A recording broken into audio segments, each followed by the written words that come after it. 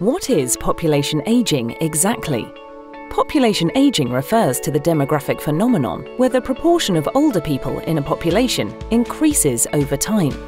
In 2020, the number of people aged 60 years and older outnumbered children younger than 5 years. Between 2015 and 2050, the proportion of the world's population over 60 years will nearly double from 12% to 22%. By 2050, there will be 2.1 billion people over 60 years old. Let's focus in on 3 pivotal areas influenced by population aging. 1. Demographic change.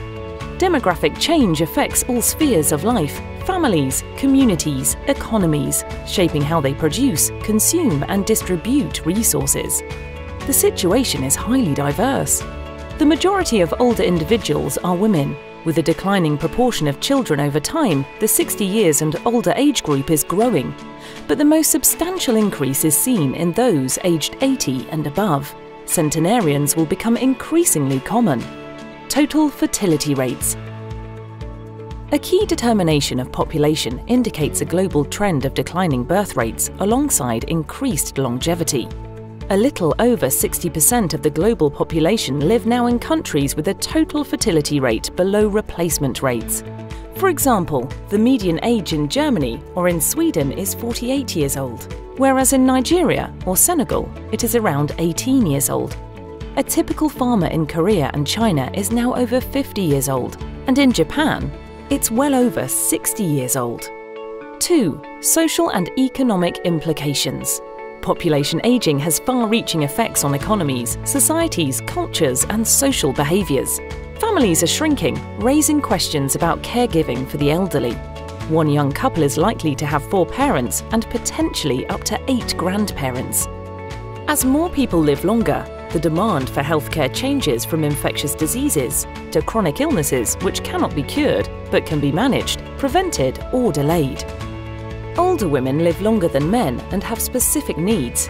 In many contexts, the rights of older women are being denied, creating a source of injustice. As the working age population decreases, there's a simultaneous rise in demand for pensions and social protection. Increased demands from older generations may strain relationships with younger generations, who may feel burdened by these changes, affecting the intergenerational compact. 3. Adapting to population aging requires political will, long-term perspectives, and systemic approaches. Now societies must adapt to a different demographic configuration. The question is not whether to adapt or not to adapt, but how to adapt. The key lies in changing the narrative of aging, a challenge that can be met in the scope of rights of older people and of all generations. Categorical definitions of old age are becoming obsolete.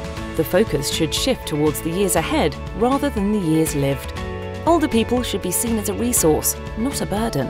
This requires a redesign of societies with holistic and systemic strategies, considering population aging in national development plans, reinvigorated communities, lifelong learning in practice, intergenerational collaboration in communities, workplaces, learning centres, short-term action with a longer-term perspective.